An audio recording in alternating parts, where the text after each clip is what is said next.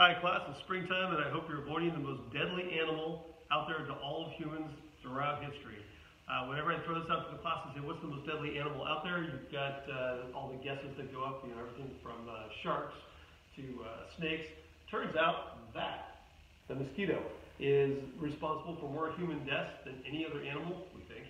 And it looks like in 2017, according to the World Health Organization, it was responsible for about 500,000 deaths.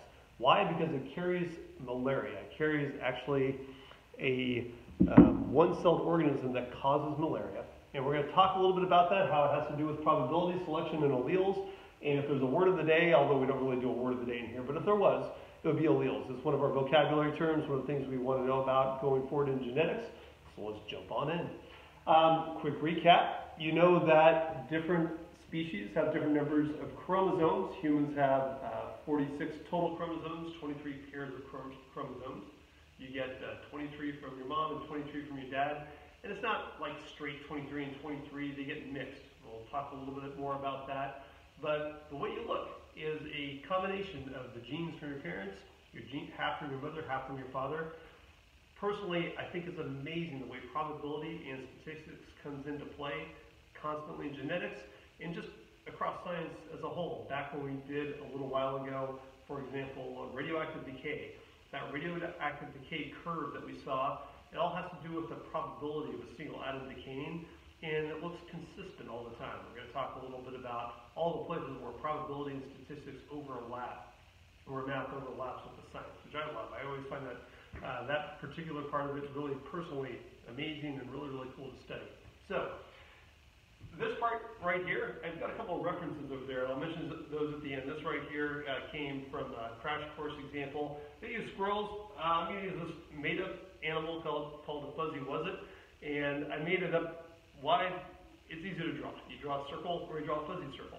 And I would like you to think of this fuzzy wuzzy as any animal. And again, in crash course, which I'll refer to later, they talk about squirrels. This one really easy to draw when you're doing a lecture in front of a classroom, but more importantly, it gets the ideas across. When you're talking about genetics, if you look at something like an animal that has no fuzz versus very fuzzy wuzzits, if you look at these right here, they have somewhere in their chromosomes a gene. Just like, say, a pigeon would have a gene for being white or gray, or a squirrel would have a gene for being black or white or brown.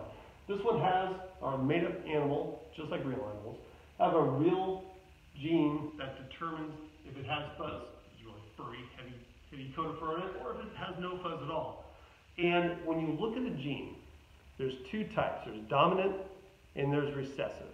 And by the names dominant and recessive, I don't want you to think that one is better because it has the word dominant. It simply means, we'll spend a little more time with this, that it shows up. In other words, if you have a dominant gene for a trait, we know what traits are, things like eye colors, the way you look, the way the physical manifestation of what your genes look like is your trait. However you look is usually determined by two or more genes. Right here we're just doing an example of two. And if you check out a dominant trait, the one that's going to show up, the one that you're going to see if you have it, we always represent that with a capital letter. And a recessive trait, one that you could have, but it might not be expressed, you might not see it, that's going to be represented always in biology with a lowercase letter. It's a nice way of keeping track of what genes are going to be expressed in any particular animal. So let's check out this one right here. You've got two fuzzy wuzzits, and you've got a parent on each side of what this is from the notes, a Punnett square. It's a way, again, of figuring out what will the offspring look like. And if you're looking at this particular parent, this parent has a capital F for being fuzzy and a lowercase f for not being fuzzy. Now, here's the deal. Because there's a capital F, because there's a dominant gene in there, that's going to show up. That's the one you're going to see. That's how it gets its name, the dominant gene. It's got a capital F, meaning that even though there is a gene in this animal's genome for not being fuzzy at all, because it has the dominant fuzzy gene, or whatever the characteristic happens to be that you're talking about, that's going to show up. In other words, this parent whether it be the mother or the father, is going to be fuzzy. This one, not. Lowercase f, you'll notice that both are recessive. There is no dominant gene in that genotype. There is no dominant gene in the genome here. So this parent, whether it's the mother or the father, is not going to be fuzzy. So you've got one fuzzy one, one not fuzzy one. On the Crash Course Biology, they use squirrel examples. They use a black squirrel and a white squirrel. And they use it for this really good example, which is this. If you have a black squirrel getting together with a white squirrel and they have squirrel babies, it's not like you're going to have a bunch of gray squirrels because they don't mix their colors. It's not like mixing paints in art class. It's a little bit different than that. A gene will either show up or it won't. Mendel used pea plants. We're going to be talking a lot about Mendel and pea plants in about a week. But if you check out this right here, a Punnett square, and grab a pen off the board here, the Punnett square shows up like this. These represent 4 possible offspring, 4 possible kids from these fuzzy wuzzes getting together. Almost said squirrels. So you've got capital F. It's a little bit like if you ever played Battleship or Bingo. You just kind of go from the top and from the side and you see where they meet up in the square. This one right here, small f. This one right here, capital F, small f, and finally over here, small f.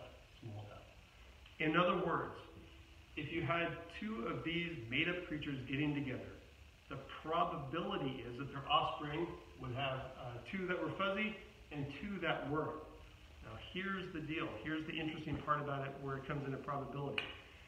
Even though that's the probability, and the probability is worked out down here at this note right here, number 3, fractions and probability. This is why we've been doing a lot of fractions in math class. You look at 2 out of 4. There's 2/4. We simplify that fraction to 1/2.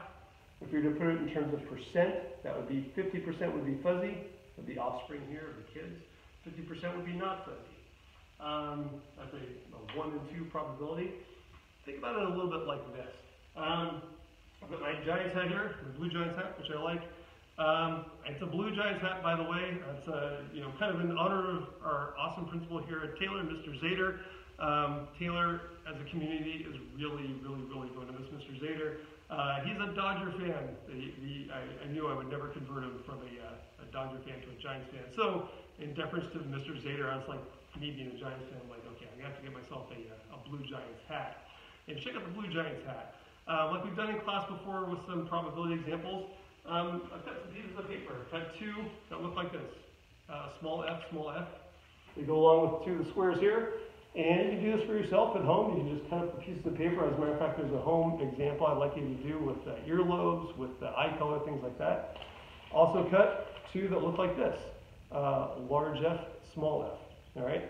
In other words, when you're reaching into a hat, we've all done that at one point or another, and pulled out something to do a random sampling, that would be like the kids that you would have from a cross of a fuzzy was it, and a not fuzzy was it.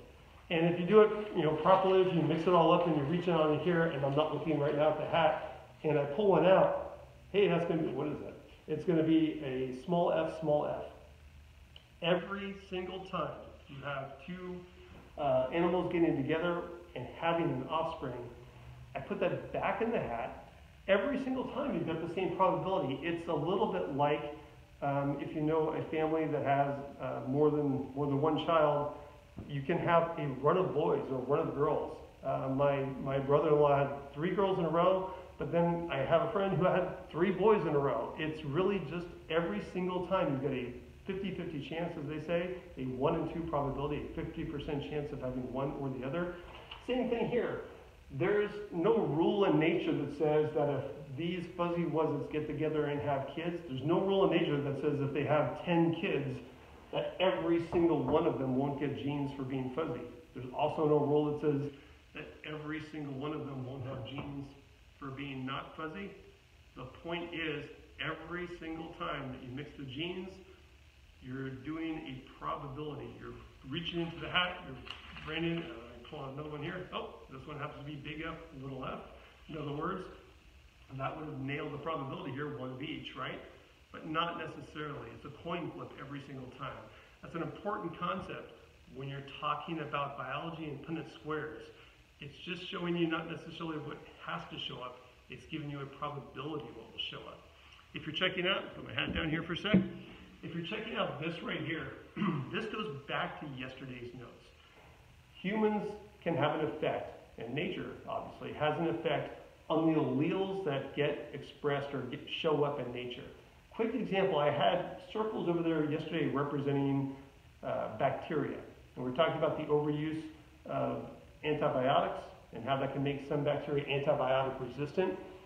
Here, instead of bacteria, I did little circles with what are supposed to be mosquitoes. Again, quick and easy to draw. But a quick example from one of our readings is this. DDT. If you've got a mosquito that carries the single-celled organism, the protozoan that causes malaria, what happens is it can bite a person. It can then go, the single-celled organism goes to the human's liver. Kind of gross, I know. And it reproduces there. If another mosquito comes along and bites that person, then it can continue the cycle. We'll talk a little bit more about cycles. But you've got the cycle of these mosquitoes biting a person, infecting them, and then infecting somebody else after it's gone through its life cycle in a human liver. DDT is a chemical that kills mosquitoes. You'd think that would be a good thing. But there's a couple of things going on here. First of all, when we talked a little bit about mutations, DDT, it turns out, does kill mosquitoes, but unfortunately, it also happens to be a mutagen. In other words, it can change a person's DNA. In other words, in the case of DDT, it turns out they used to spray it. There was widespread use of DDT, but it turns out it's carcinogenic. It means it's cancer-causing. It changes a gene. It actually changes a person's DNA where it has the potential to cause cancer, which is uncontrolled cell division. Also, with DDT, it does kill mosquitoes mostly. However, there are some mosquitoes, just by chance, again, a lot of this is it's all random chance in nature. There is a mosquito that has a gene that protects it, that makes it resist being killed by DDT. If you have a colony, if you have a collection of mosquitoes, and DDT, say, wipes out almost all of them, except for, say, one. That one mosquito, if it survives and if it reproduces, now passes on its gene that makes it resistant to DDT. In other words, by selectively killing the mosquitoes that are vulnerable to DDT, we've selected for the trait, we've selected for the allele that helps mosquitoes survive. In other words, the next time you come along and you spray the chemical that's supposed to kill the mosquitoes, it doesn't work as well. That's one of the things with evolution, natural selection, that we're going to see is very often we think we're trying to do something like destroy a vector of a disease here, for example. What we're actually doing over the long haul is making that particular vector, that particular disease vector, stronger. If you check out some of the things I wanted to mention very, very quickly at the very end here today, two references. One is I want you to check out if you get a chance. In other words, I'm going to put references down in the description here on the YouTube video. One is for Crash Course Biology by Hank Green. Excellent, excellent source. And again, you don't have to refer to these yourselves, but I just want to start putting in the references, some citations of where I get some of the information for today's lecture. The other is an excellent broadcast by Gimlet Media. It's Science Versus. The host is Wendy Zuckerman. She's a science journalist. In other words, a really, really excellent broadcast. And her today is where we're going to wrap up the day.